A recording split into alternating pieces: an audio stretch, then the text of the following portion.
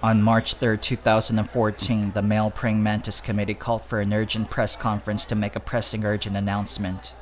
Many gathered at the Cincinnati City Hall in Cincinnati to hear what they had to say. The following recording is the only surviving record of the said conference, and it's considered to be both historic and admittedly vague.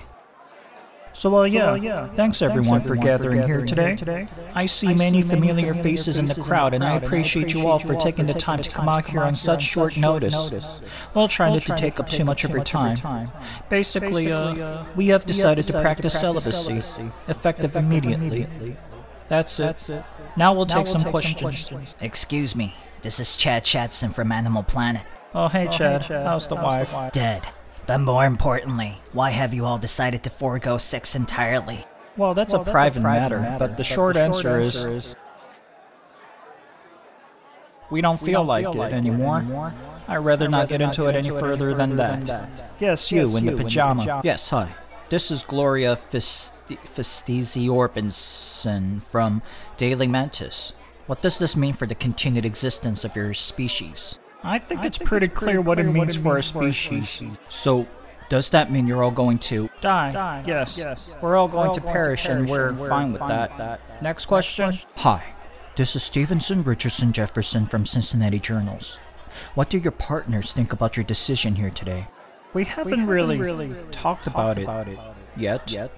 But if anyone can understand why we've made this decision, it's them. Don't you think it's a bit selfish? No. Not even a little bit? No. Next question. Yes, you in the red kimono. Hi, this is me from the news. Wait, which publication are you from? The good one. So, we've gotten reports that many praying mantis suffer from oblique compression. I don't even know what that is. Does this condition have anything to do with your decision here today? I don't think so. Next question. Hello, this is Lucky from Daily Beagle. Will this impact the ecosystem? You know what? I hope it does. Yes, you in the blonde wig. You son of a bitch! Excuse you? You heard me, Teddy.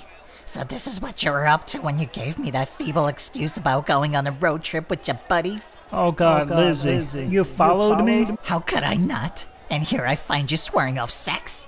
In public? Where people can hear you? Lizzie, can we talk about this privately? Oh, now you want privacy? You know, when we got married, you promised that we'd have children, Teddy.